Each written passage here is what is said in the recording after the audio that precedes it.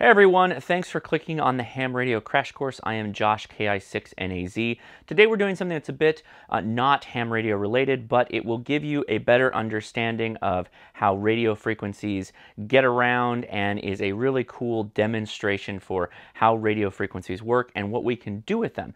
To get started, you don't need a lot. This is an inexpensive project, so without further ado, let's kick things off.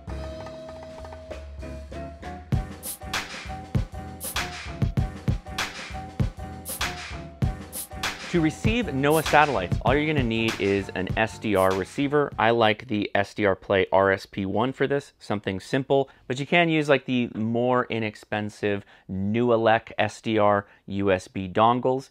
I did a video not too long ago about making the antenna for this project, which features 2 pieces of copper tubing and a 3D printed base. And then I used a UHF connector for going to my coax, and then I just needed to get it down with a converter to SMA. And that's pretty much all you're going to need. Of course, you're going to need a computer because we are going to be taking that received RF audio tone and turning it into an image that you'll be able to see. And in particular, these are images of the satellites flying overhead taking pictures of Earth and the weather patterns. And these are just live for you to pick up whenever there's one overhead, and I'll talk about that as well because we're using special software that knows when the NOAA satellites are passing overhead and does a lot of the heavy lifting as far as receiving the signals and converting them goes. The primary piece of software that makes this all work is something called WX2Image.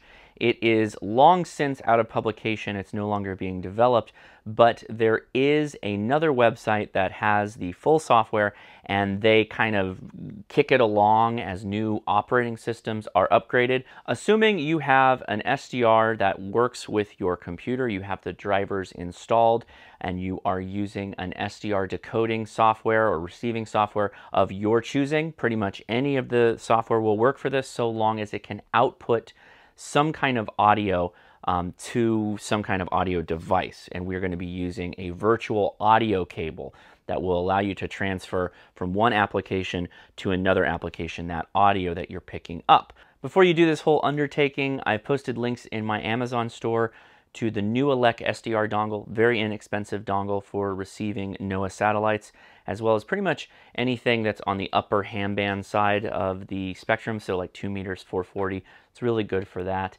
I'm using an SDR Play RSP1A that I purchased from Ham Radio Outlet. Very good SDR. That would be a step up, particularly if you want to like receive HF in the future. I'd go that route. I'll also be posting a link to SDR software that you can use with the NOAA specifically. So these are all free software and you're going to pick one based off of which operating system you have. Okay, don't worry. This is an easy thing to get started with and have a lot of fun doing. It's not hard. It'll take a little bit to set up the software if you're, getting started with it. But once you have it set up, it's just so easy to go outside, turn the SDR on, and start receiving, so long as you have your antenna and your SDR and all that stuff sorted out. So let's hop over to the computer. I'll show you what I'm doing, what I'm setting up. In fact, I've got it set up right there now. And then we'll go outside and we'll run some satellite contacts, see if we can get those downlinked images. So our journey to NOAA image decoding begins with WX2IMG.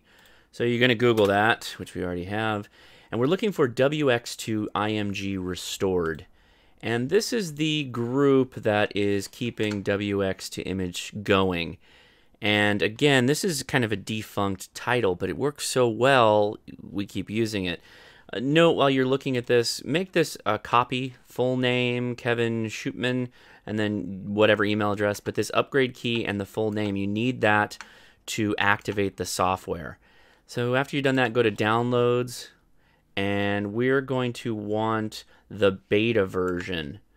So if you click on latest beta versions, you want Windows beta version, which is the one that will work with Windows 10. So download for Windows. It's a very, very light program, and install it. Now hopefully the install should complete, and that's usually where people run into problems, that this install won't continue, and it did, so we're good. So the next thing you need to do is you need to get a virtual audio cable. And in this case, I use VB Audio, which is the one I've been using for a long time. So you want to download this as well.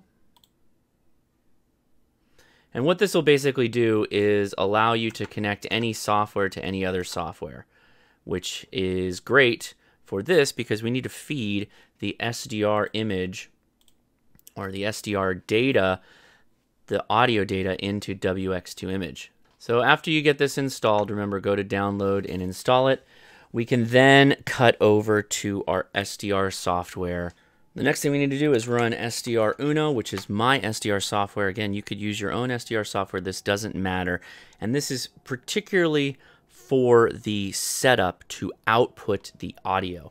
So to do that, if you're in SDR Uno, go to Settings, and you want to go to Out, and instead of Speakers High, you want to select your VB audio cable, which is going to be in here somewhere. There it is, Cable Input.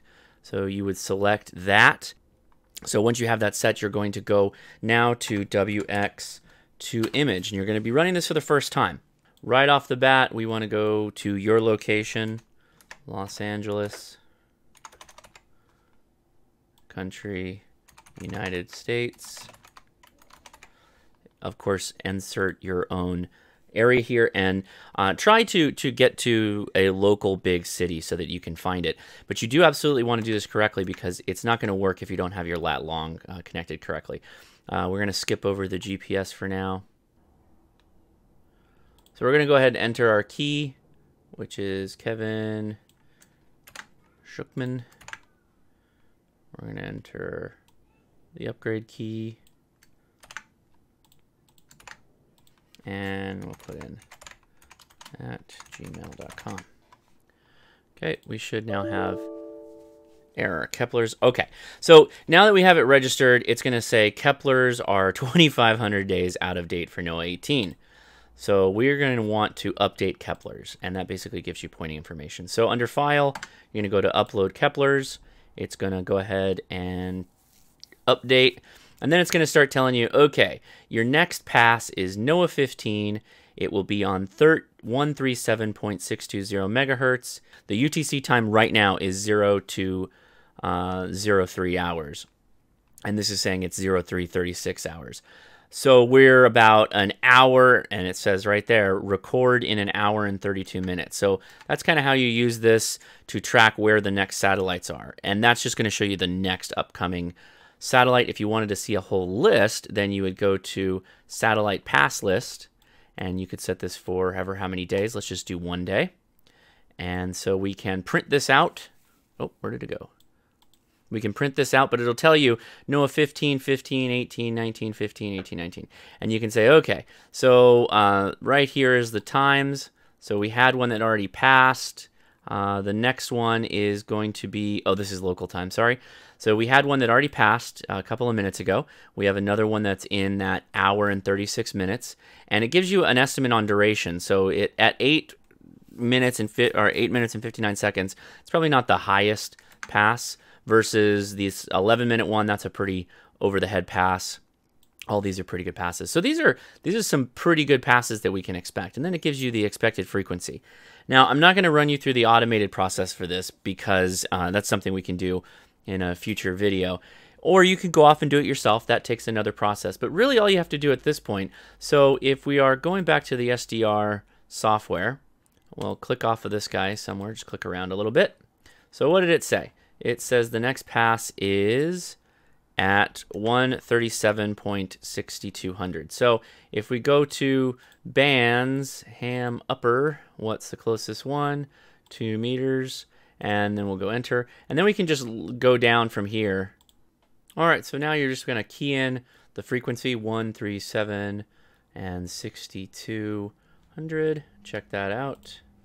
And yes, 137.620.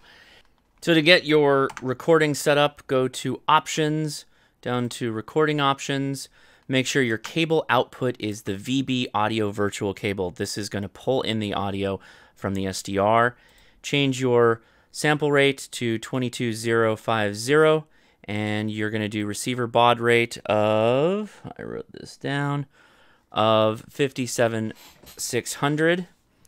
And that's pretty much all you have to do if you're not going to do automatic control. If you did automatic control, then you would need to change your type to match the receiver you're using if you wanted WX to image to control your radio. Hop back over to your SDR, and if you can, I leave it in WFM 60K for the filter. To get a decent decode, something I like to have turned on under enhancements is you want to have the MSA multispectral analysis turned on. And that's pretty much all the enhancements I use. Under options, make sure you disconnect resync. You don't want resync on. And you want to have show all clicked. And that is all you need to do on the options side. And that's pretty much it. Once you have your frequency set 137620 for the next pass, which matches, you're then going to turn your SDR on, then go after the SDR is on, then go to File, Record on WX to Image, and you want to note Record and Auto Process Create Images. Just click that button and hit Auto Record. That sets the tool in this hourglass wait mode. If you hover over it, you know it's only this application, and this application is waiting to deplete this timer of 1 hour and 24 minutes. Once it does that, it will start pulling in audio from the audio source, and you'll see it riding up from the top like that as it's decoding the image. And you will see it on your SDR on the band scope on the waterfall there. You'll see exactly the data come in if you have a viewable pass or you have data that you're receiving from the satellite. Then that's pretty much all there is to it. Once you have it working, you don't want to touch it. You don't want to do anything. It'll actually stop recording on its own, so you don't even have to go in there. But if you did want to stop it, you could go in here and go stop. Okay, hopefully you have your software set up, ready to run with the SDR software of your choice. I will recommend, if you're going to pick up an SDR, you don't have one yet, a NOAA SDR USB dongle is a good option. I prefer the SDR Play devices as they go all the way down to the HF frequencies. Disadvantage with that is it costs a lot more to go into that. You're looking at about $100, if not more, if you want to start stepping up the SDR Play line, which I have a video on the SDR RSP-DX, which I really like. But with that said, I'm using an RSP-1A, and that works perfectly fine. All right, let's drag this whole thing outside and see if we can grab a couple of images off of a passing satellite. All right, we're about 1 minute for the pass to start. The WX2 image software knows when the pass is going to begin, and it's an ascending pass, meaning it's going from the south up to the north. And what I'm looking for is activity on the waterfall. It's starting to come in. I can see it on my SDR, and we're getting the pass right now. It's happening. So the waterfall is showing kind of like a salt and pepper lines. Like it almost looks like really dense Morse code going from the top to bottom. And that's the actual data that we're receiving from the satellite. 44% through. And it's such a nice, once you get this done right, you can just sit down and enjoy a little pizza. It's a nice day outside. It is a nice day outside. And I want George here and cats. It's got George here. We're doing a little pepperoni and anchovy. Yeah. We are about 92% through the pass. It's starting to like fade away. I'm assuming that's because we've got a wall right here behind the back side of the antenna. This is the north facing, or this is going north. So we're losing whatever that image would have picked up. If I had maybe moved things, it doesn't really matter though. It's still going to have problems. Okay, 99%. What the software is now going to do is post-process all the data. And we see it live, which is, it's pretty cool the way it works. So we got all that raw data, raw image data. It's going to basically make 3 or 4 different images from it. Okay, so we've got a couple of overlays.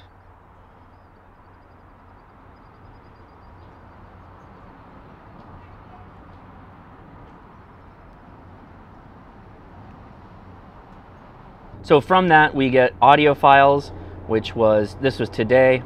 We got saved images. These are the ones from today across here. Okay, so that's pretty much it. Once you get it set up to run automatic, You'll get some cool saved images out of different things you've captured on given passes. Now, the software doesn't know how good your antenna is or where it's positioned, so if you are in a bad position or you're affected by some buildings around me, like the north side of my home is blocking where this antenna is at right now, that will affect your receive side. But it's still going to run for the full duration of the pass, so just assume that you may lose some of that upper portion or lower portion depending on where it's at. So hopefully you have found this video helpful. Maybe you have a couple of images that you pulled off of the NOAA satellites. That would be awesome. If you did, do me a favor. Join our Facebook page for the Ham Radio Crash Course and post some of those images. I'd like to see what you guys did. Post a picture of your antenna, your computer setup, and whatever images you were able to pull down. I think that would be really fun and hopefully get the word out to some more people. If you liked this video, give me a thumbs up. If you have not already, please subscribe. I stream every Saturday at 5 p.m. Pacific Standard Time, which is 0100 UTC time. I'm Josh, KI6NAZ. I'll talk to you again soon. See ya.